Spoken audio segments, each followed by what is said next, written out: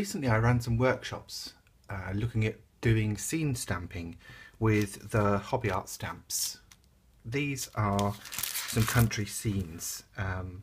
The actual title is Country Garden, and what we've got is basically lots of scenery, a few houses, some gates and picket fences and some florals. And what we were doing in those workshops is we were combining them to make some wonderful pictures or little montages of English country cottage scenes. So I thought what I'd do is actually, now that those workshops are closed, I'd try and turn them into a little video. This obviously is the ribber frame, and this is where it all started. This is where they come in, and you can see there that the aperture, so to speak, of the image scene is what we're aiming for. So I'm just going to clear a path and then we'll make a start. I'm going to quickly trace out a square onto this textured cardstock, which I've positioned on a stack of plain paper just to help me with some even pressure when I'm stamping. That's the aperture of the frame that we're going to use. Now I'm going to position the cottage stamp just off that frame. You'll see when I reveal it after I've positioned the stamp.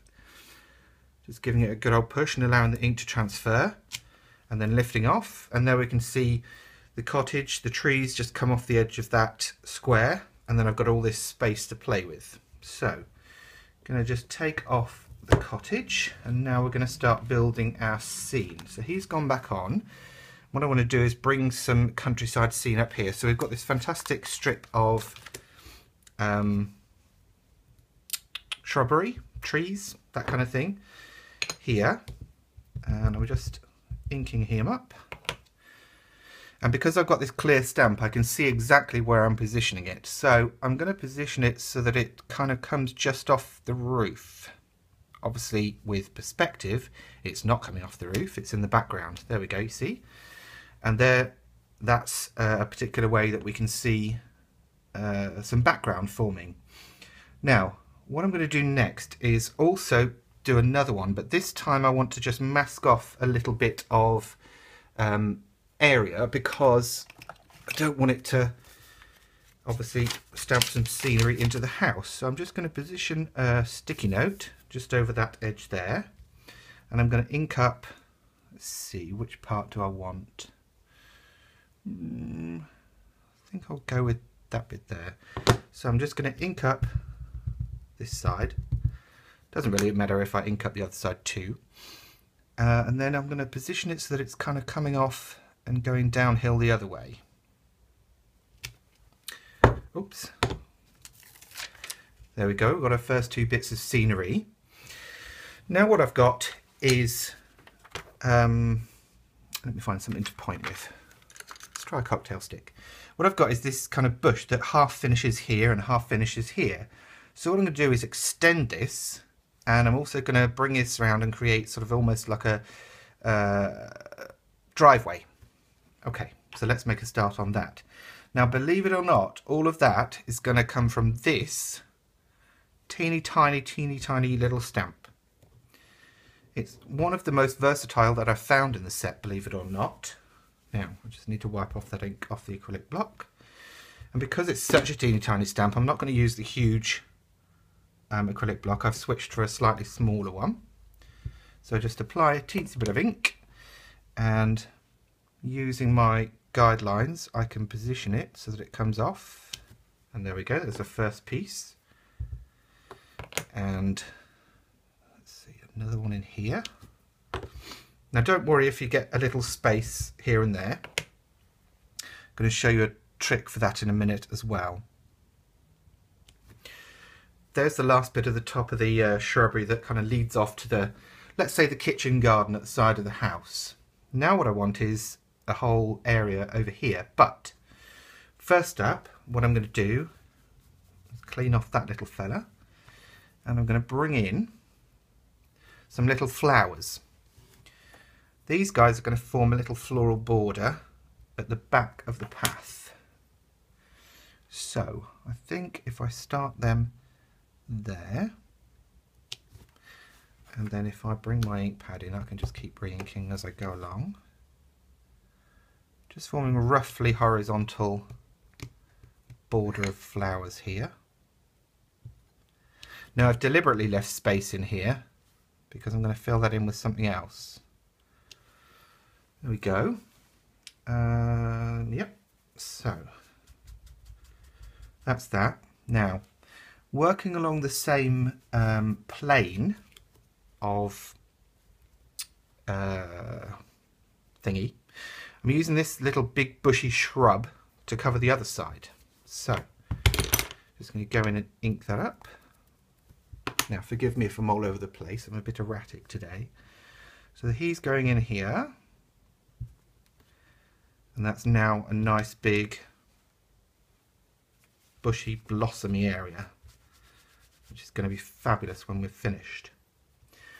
Now I am going to fill in some of that area that I left behind, and it's using a teeny tiny triangular bouquet of flowers.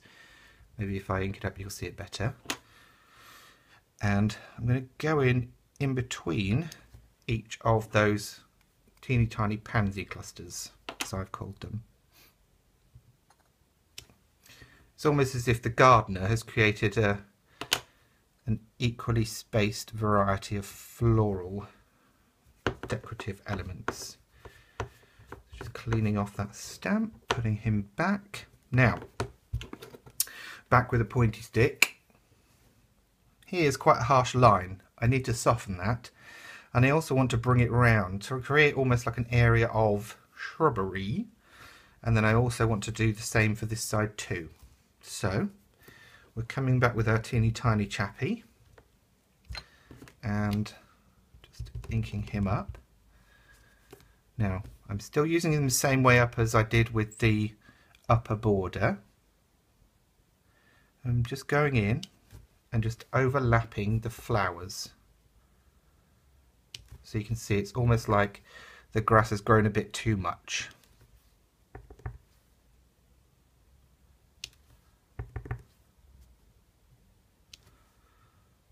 Okay, now I need to add one more to this side, just connecting those flowers to what will be the driveway.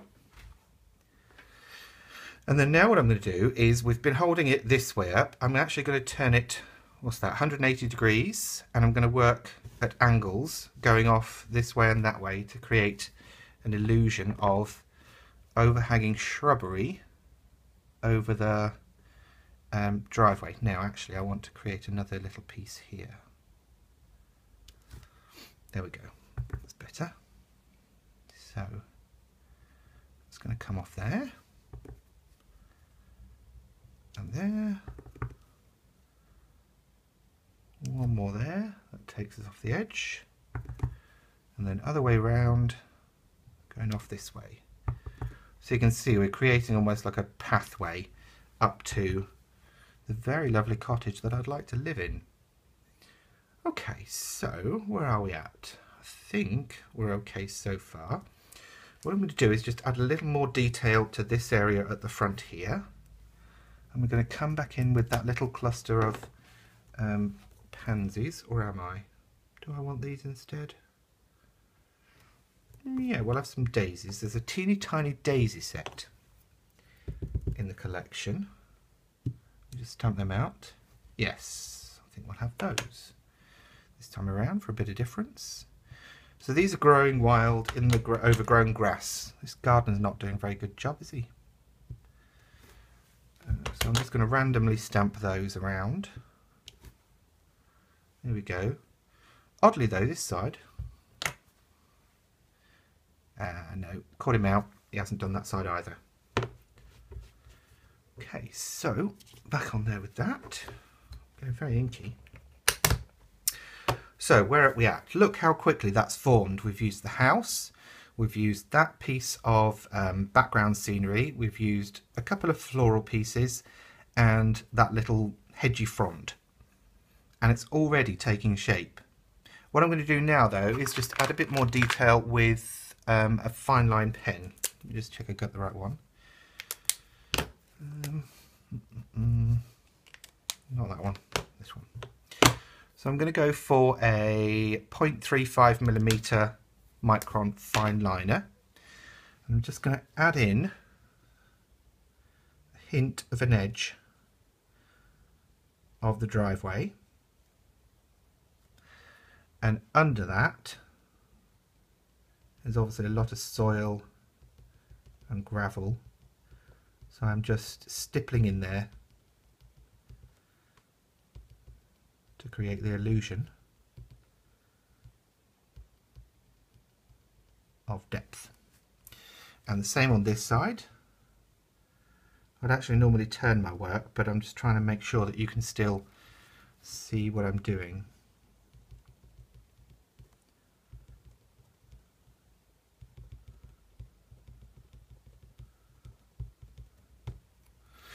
Okay, now also what I'm going to do is start, I am going to turn the work this time because I want to go at an angle. I'm going to start bringing these over as if they are very thick carpet of like creeping ivy or something. Yep. I'll do that around the flowers too. Maybe a couple of blades of grass or twigs or something sticking up here too.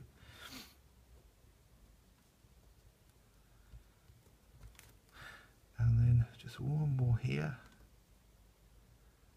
A couple more on the other side. And there we go. So I think we've got it so far. Now, I think we're almost there. Oh, just one more thing actually. I'm just going to extend this hillside a bit.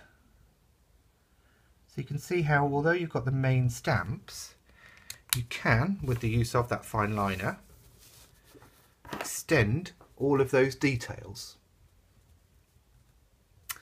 Okay, I am just going to find some colouring mediums and then we'll crack on with colouring.